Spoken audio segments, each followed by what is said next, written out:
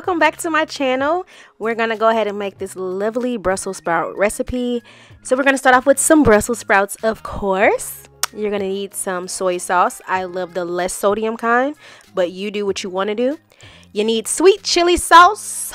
We are going to use some granulated onion powder, some black pepper, and that is it, guys. This is a simple recipe, yet very flavorful. So let's go. Alright guys, so right now we're just going to chop off the ends of our Brussels sprouts. We're not going to take off too much, because if you take off too much, then all of your leaves are going to fall off when you're cooking it. And then you're just going to go ahead and split it in half and set it to the side. Some of the bigger Brussels sprouts, you might want to quarter them, but other than that, just make sure you're not taking off too much on the end. So I'm going to finish this up and then I'll be right back.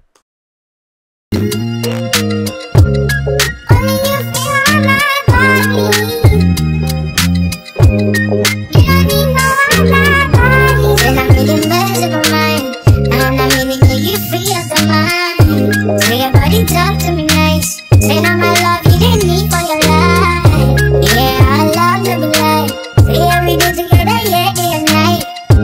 Yeah, if I leave you goodbye. Yeah, you can leave out story on my baby. Loving your body. Alright, so now that we have quartered and halved all of our Brussels sprouts, we're going to toss them in some boiling water. This is the same thing as blanching. We're only going to cook them for about 3 to 5 minutes, and then we're going to remove them and place them on a paper towel so that it can drain, because what we're doing is air frying them, or you can flash fry them, but in this recipe I'm air frying. So let's go.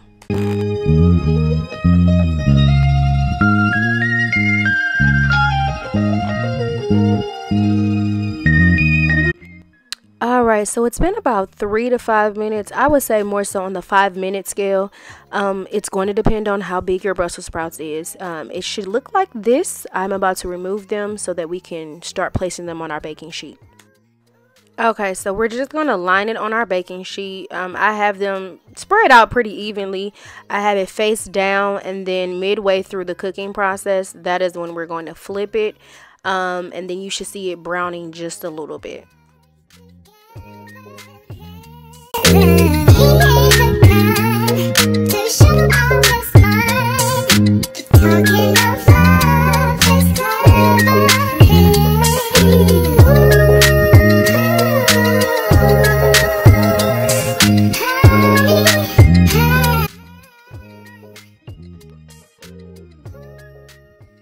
Okay, we are going to toss this in the air fryer, and it's going to be for about 10 minutes. We're going to flip it halfway through, and when you're done, it should look something like this. So I'm tossing it with some olive oil, and then I'm going to season it with our onion powder, and then I'm going to also season it with our black pepper, and then I'm just going to toss that around for a few.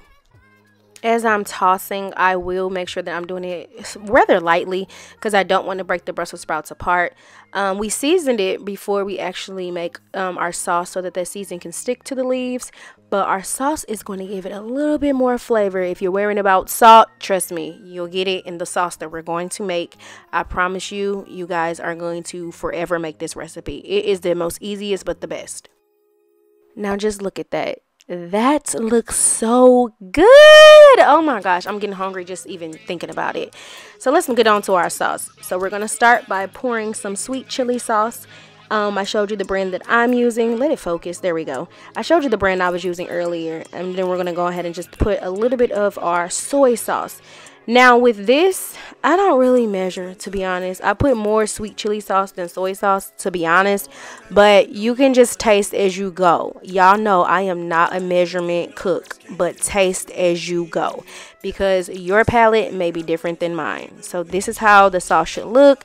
It's pretty, you know, thin, and we're going to go ahead and just use our Brussels sprouts, toss them in the pan, and we're going to pour our sauce that we just made over on the Brussels sprouts, and we're just gonna let it warm up, caramelize just a little bit, and keep it going. And this is the end product. That being said, guys, make sure you comment and like and subscribe down below, and I will see you next time. Thank you.